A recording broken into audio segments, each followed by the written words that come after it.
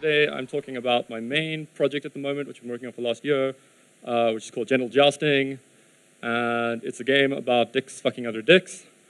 And I kind of want to talk about my experiences working on that and like the idea of making things that have lots of problems and like the line between being paralyzed by like anxiety of like whether what you're doing should exist or not, and kind of how I've like negotiated that. Obligatory warning. I really don't know what I'm talking about. I kind of like pitched this talk like a month ago, hoping I'd figure it out in that time. Like this is like stuff that's been swirling around in my head for ages, and I just couldn't pin it down. So I thought if I did a talk, I'd definitely figure it out, but I haven't really. So I'm just sort of going to give you like a stream of consciousness of like what I've been thinking. And yeah, I also don't know if I'm the right person to be talking about this. Like, I don't know if being like a cisgendered white male makes me the perfect person to talk about making problematic stuff or the worst. But I'm going to try to talk about it anyway. So yeah, this kind of all started for me, or like this sort of thinking really kicked off when I went to List, which is a conference in Norway, love, sex, and romance conference. And I've been like looking forward to going there for years, and like loved all the work and projects that had come out of it. And then I applied to get in with like a history of like the work I'd been doing and got rejected, and I wasn't sure why. And then when I queried, I got accepted, but I never really knew why. And then I went there and it felt kind of weird. Like I didn't know, I don't know, I was expecting to find like this like tribe of people, and then I just didn't feel like I fitted in. I didn't feel like genital jousting like fitted in. It was like taken very seriously by them. So it kind of like gave me a lot of like pause and anxiety, and I had to like stop and try and think about what I was doing and why it wasn't resonating with people and their concerns about it. And I kind of feel like genital jousting is like the ugly duckling of sex games at the moment, where it's like somewhere in between the mainstream and like the sort of high art sex games, which I love and adore and really want to be part of, but it's like it's just too messy. It's got too many ideas going on in it, and yeah, I guess it doesn't feel like it fit in the mainstream. It doesn't feel like it fit in the like sex game art scene. So I kind of want to talk about like being in that weird space in between. So I think it has advantages. Yeah, I guess like in relation, this is all I guess talking about being problematic, and I think I'll get a bit more into what I mean by that. Like I think all of these games are like very interesting and like pushing taboos in their own way. For instance, like How Do You Do It is a game about like childhood sexuality. Like that's a really interesting thing, but something that a lot of people like push back on. And like a game like Uta is a game about like a woman exploring her like sexual freedom, sort of, I guess. But it has like a lot of like non-conventional portrayals of that. So I guess I don't want to like be dismissive of these games as not being edgy, because they are super, super edgy. It's just that genital jousting is maybe just less tasteful, I guess. What was I going to talk about on this slide? Hold on. I left this blank for a reason.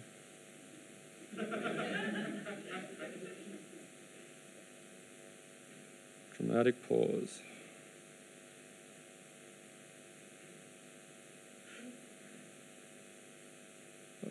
Yeah, I don't know. Well, basically, I guess this is the slide where I wanted to define what I meant by like talking about being problematic, because it's obviously like a very loaded word that has a lot of like meanings and is a bit like used a bit ad nauseum in society at the moment, and is like often used like in a weaponized way, I feel, to like dismiss work, and is just like used with a very broad brush.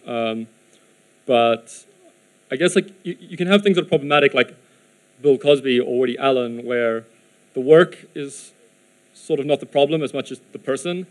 But in this case, I want to be talking about where the values and ideas that the work promotes are the problem or have issues. And like they're negative, the values that are in the work can have negative ramifications in the real world if you're not careful.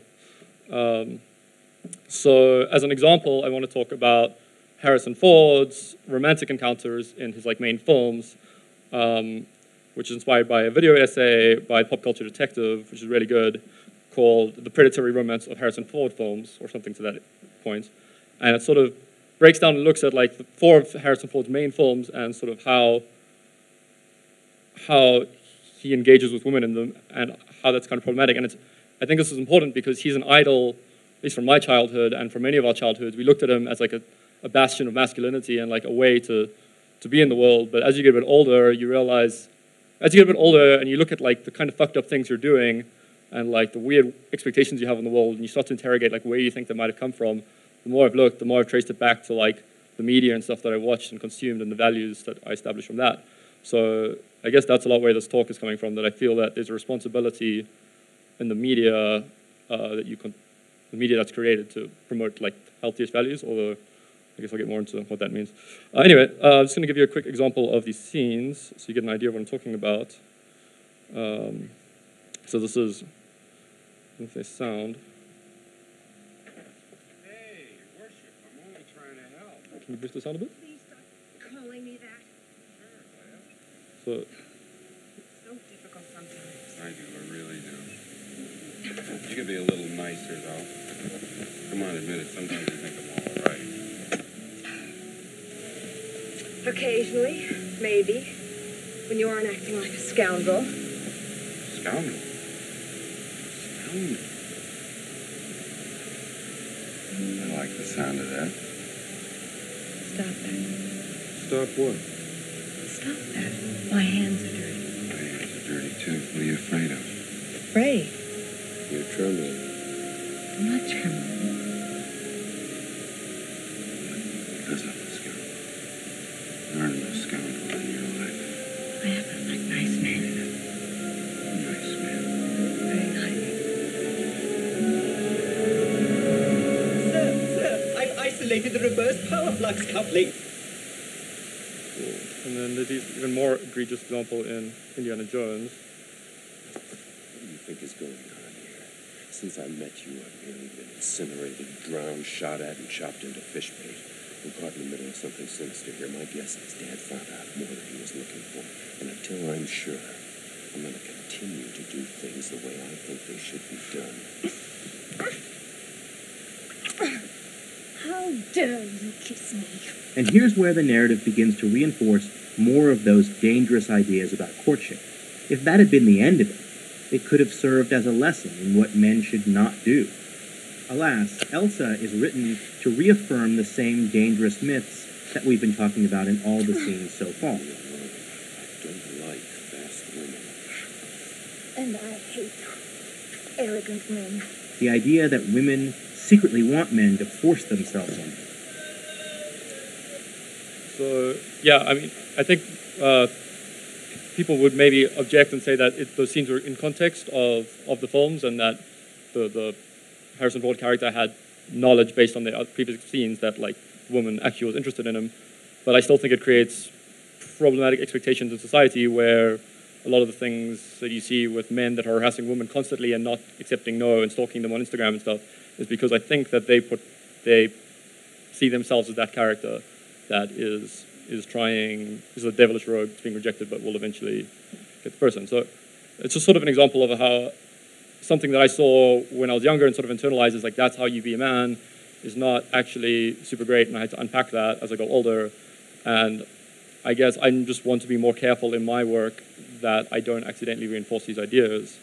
This is just the channel I highly recommend checking out. There's like really great video essays on toxic masculinity. So a clear example of this for me in games is the sort of Modern Warfare series, well, specifically war games, and in the sense that when I was younger, I was not very politically aware or geographically aware, and my entire worldview of what these Middle Eastern countries were like was built from playing these video games. When somebody asked me to picture Iraq, I would picture a level in Modern Warfare, and I think that sort of there's a line between where the responsibility lies there. I think as a consumer, you have a responsibility to educate yourself better and not just rely on like a video game as your one point of reference for geographical location and culture. But I also think that there's a lot of responsibility in the creators to make something that like is a good, healthy representation of the culture. Okay, which I guess brings me around to genital jousting and how we've tried to like make the game as like least terrible as possible, I guess. So in case you don't know what it is, I'll just play the quick trailer. It's basically a party game for like 4 to 8 players where you all play disembodied penises with assholes dressed in regular outfits and compete in a bunch of multiplayer party games involving your main verbs of being penetrated and penetrating in as many ways as we could think of. Which is obviously a very like complicated space. There's a lot of like gender politics and like patriarchal problems, and it's also just really awkward to be a bunch of like white, mostly cis males making a game about like penises having sex with each other. It's just like, I don't know if you can get much more like patriarchal than that, but it's something that has been important for us to explore, I think, and at least me. The game sort of came out of the desire to make, well, it came out of like my own sort of like latent homophobia in a way. Like it was never strong, but I definitely felt a discomfort around like expressing interest in like male sexuality and like other men, and I was like very shy about it, and it was like very rife in my friend group, and I wanted to make something that I could sort of probe these topics. Also, when I say make something, like I didn't originally make this game. I just need to be clear about that. I jumped onto it later, but I've been experiencing like dick games for a while. And I wanted to make something that you could play at a party with a bunch of strangers or friends and get into like really interesting conversations, or just like show acceptance or comfortability with these things and like gauge how your friends feel about like rubbing their penises against yours, even if it's like virtually. And also, what was surprising from it was that men were quite uncomfortable with it, and most women were actually quite comfortable with it and like relished it. They enjoyed the opportunity to wield their own penis and like affect change on the world with it, I guess. And there was also a lot of interesting power play between like couples where suddenly the woman could penetrate the man, and like how did the like boyfriend feel about that? And there's like interesting conversations to be had there. So on playtesting, we quickly realized that the game, when left to its own devices or people's own devices, they immediately decided that the goal was to penetrate and not be penetrated. So to address that, we decided to put a point system in, which would give players points, 1 point for being penetrated and 1 point for penetrating, and I think 2 points if you get both. And it's never explained. So there's always this magical moment when people are playing, often a bunch of sort of like more like typical dude bro kind of guys that will be like screaming desperately at each other to stay away from the assholes and hiding in the corner, and then there's like a light bulb moment where they suddenly realize that being penetrated is a good thing, and they will start like desperately begging their friend to get inside them. And I don't know, I find that really charming and sweet. And it's also, I'm hoping that the fact that it's not explained explicitly and they have to jump to it themselves, jump to the conclusion themselves, makes them realize their own like built-in prejudices against that sort of thing. But we were kind of worried about like the sort of power fantasy of the penises like having sex with each other. We tried to make them floppy and silly and approachable, but we kind of also wanted to like, because penises are like such a weaponized object in society, and I think a lot of people that had like bad penis experiences in their life, how am I trying to phrase this? Well, we basically just wanted to put penises, show them in a more vulnerable way, and almost like, I don't know, some sort of like sense of like punishing them for their deeds and misdiscretions. Like no one really minds if a penis falls in a cactus patch. I feel like they'd feel differently if they saw a vagina fall in the cactus patch. And then, to follow on from that, we also decided to like explore anal positivity, I guess, more in the game, and also games that weren't penetration centered, or this is a level where you both have to like, you have to compete over getting a vibrator in your butt, and 2 people can get it in their butts, and they each get a point, and it sort of encourages you to think of putting things in your butt as like a rad thing to do, which it is if you want.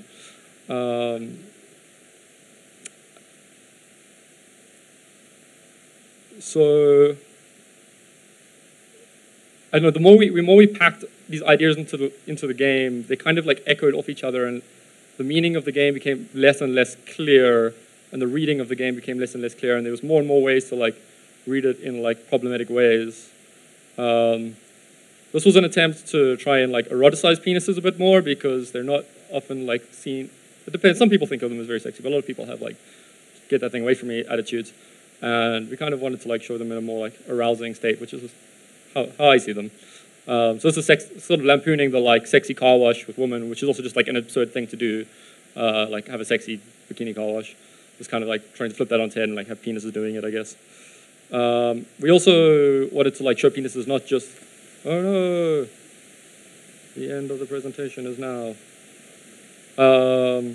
We wanted to show them in a more romantic setting as well, not just a sexual object. So we made a date night mode, which is just about going on a date with another penis, and doing a bunch of like date activities. And there's no, I think you get to have sex at the end, spoiler, but it's not really the goal of the game. What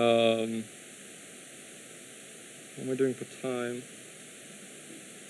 Anyone know? How many time? 1 minute. That's not a lot of time. Okay, then let me skip all of this other garbage. Okay. Basically, just getting to some of the problems of the game. Like we ran into having the way we portrayed consent in the game. Something we definitely had to do, but it's very difficult to like have a good. This is kind of, I guess, the core of the game. The core of the problem is when doing something right is not fun, and like trying to like manifest like continuous consent in the game. We couldn't think of a way of doing that that would like keep the game being fun. So we had the system where you consent by pushing up at the start of the game, but then once you're in, sort of, and you sort of have to back out by playing in like a social sense by stop playing the game, putting down the controller. There's also, just give me a second, I need to get my notes. Lost my trail of thought. Like also just the way penises like penetration occurs is like very violent. But on the other hand, I think it's very satisfying. So there's this sort of like game feel thing where like trade-off, like I don't know, like it would be better maybe if it felt more softer and gentler, but kind of trading off for like a better game feel. Also worried that the fact that we're making a game all about male-on-male penetration and sex is kind of, in a way, a form of othering to homosexuality, that it's like, because we need to put this on a separate pedestal, it makes it like a different thing. But it's more just trying to like normalize it for ourselves. It's kind of a game made by like repressed heterosexual men for repressed heterosexual men to try and like work out their shit. And yeah, there's no portrayal of safe sex in the game.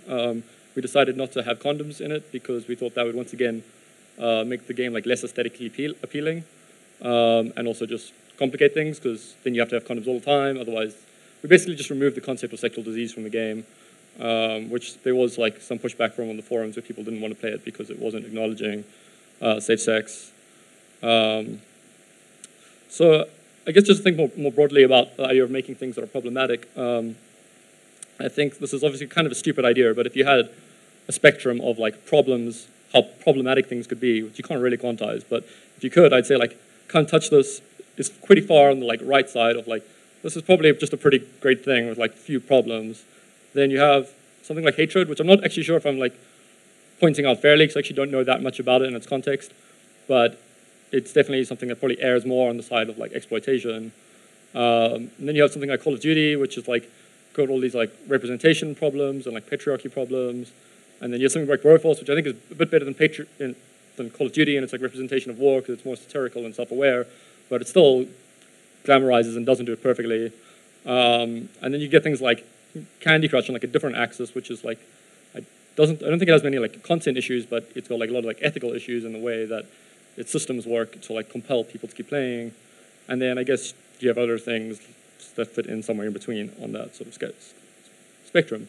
But I think what's like interesting, and this is like total pseudoscience, pull this out of nowhere rubbish. So, but like I do feel like there's this engagement curve where stuff that has more conflict of like meaning tends to, well, stuff that has less conflict of meaning tends to like sell less, I feel, or like be picked up and played less, because it's sort of just not that interesting, I guess. Like I think things like Can't Touch This preach to a very specific audience, like very sophisticated audience, which is quite a lot smaller. Whereas with general jousting, we're trying to appeal to like a mass audience, which is, I don't really know where it fits in, but I kind of, way we sort of try to see it as like this Trojan horse that looks really problematic on the outside and is a little bit better on the inside, but hopefully like gets picked up by more people that need to have their like their views of masculinity and stuff like picked apart and like questioned. Whereas I think something that's aesthetically looks like can't touch this won't be picked up by the audience that really needs to see it the most. I feel like it's mostly going to be picked up by people that just appreciate it for what it is. So I can't remember where I was going with this slide. I think it was just probably talking that like, I guess like talking about that idea that general jousting has actually done very well. It's had about, I think, 300,000 sales now, which is, I think, quite a bit more than most sex games. So it's this weird thing where it's definitely not the best sex game, but it definitely has a far reach, and I don't know if the fact that it's not the best sex game is what makes its reach further. But it's like, yeah, it's just a weird trade-off. So yeah, I just want to kind of, I'll wrap things up now. Have a little conclusion written down somewhere. So yeah, I basically feel like the world is like pretty complicated. Humans are kind of terrible at times. They're kind of great at times, but we try to like manipulate the world to our advantage a lot, and like often very subconsciously. And because of this, there's a lot of like weird values in the media that we create, and it's all. And because of this, this media we consume, we internalize the values in the media, and it slowly becomes normalized to us that like war is okay because we play enough shooters and stuff. I know that's very generalized, but I think because there's this value, because there are these values in the work, there's a responsibility on the creator to think about what you're doing, think about why you're putting it in. And that can become very paralyzing. I definitely sort of ended up very stuck for a while where I couldn't move left or right. I didn't know everything I thought of, like I'd go down the wormhole and eventually it ends and being like, this can be misconstrued or this can have negative effects. And like an example of this is something even as like benign as like snow cones, like trying to figure out how you pay for a date at the movies, like who pays, and trying not to like reinforce the sort of stereotypes of like the male or one person of the date like pays, and negotiating that. And even here, I don't know if we got it perfect because you're still the first person by default, and the other person only pays if you choose not to, sort of. But you can kind of negotiate it. But I guess just coming down to like a fine grain of thinking about what you're trying to say with your work and what the things you're doing, the implications of what you're doing.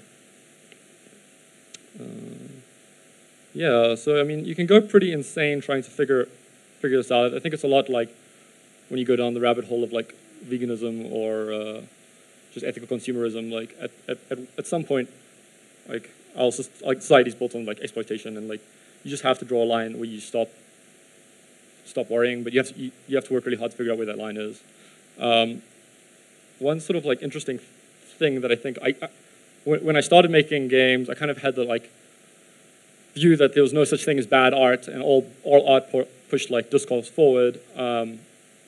But I've kind of changed my tone on that, I guess, as I've gotten older, and like definitely seen that like your art can change people, and you have to be careful about it. And I think in a way, so this game on the left is called Slave Trade, and it's got this like it's a very controversial game, and I think it was pulled from the Steam store, and it's sort of a game that tried to like create a historical portrayal of the slave trade, and because especially with one scene that really like fired everyone up, which was this like scene of human Tetris trying to fill your slave boat with slaves, like to maximum capacity using Tetris mechanics, and everyone was really disgusted by this. And I think that in a way, it's less dangerous to make. It's less dangerous to make something that's really controversial like this, because then people have to talk about it. and think about it versus making something like Indiana Jones where like the negative ramifications are so subtle, I don't know if anyone picks them up, and there's not a lot of discourse about it. So yeah, rambling conclusion is that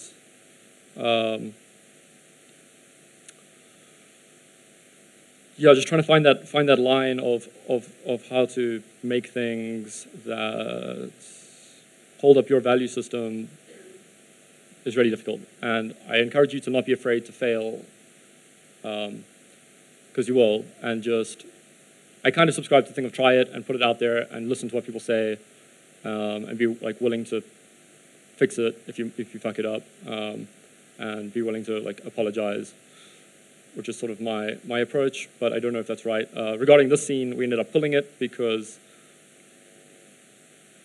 I wanted to see how people would react to a scene about a penis penetrating another dead penis. Because I thought it was really interesting because I feel like it was never going to be a mandatory thing in a game. It's like an Easter egg, and I kind of feel like that it puts the ethical responsibility in the player's hands, not the developer's hands. But most people I chatted to felt that it, as a developer, by putting it in there, you were saying that this is an okay thing to do.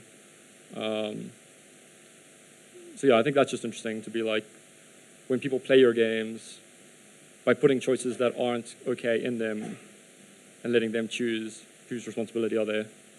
And yeah, sorry that was so rambling. I've been like I have like 3 games starting here and I'm just like haven't slept enough. But yeah, I'd love to chat some more to anyone that wants to talk about it. As I said, I feel like this talk in a way is like a mirror of the game where I don't really know if I should be the one to talk about it, but I am because I want to. And I also don't know if that's okay, just talking about things because you want to.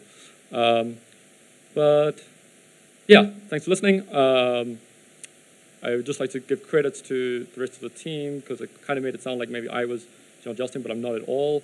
The game was originally started by Evan Greenwood and Martin Cavale, Berlin 2015 actually now.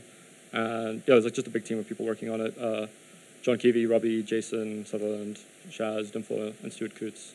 And they're all around, so you should chat to them about it. Cool, thank you guys.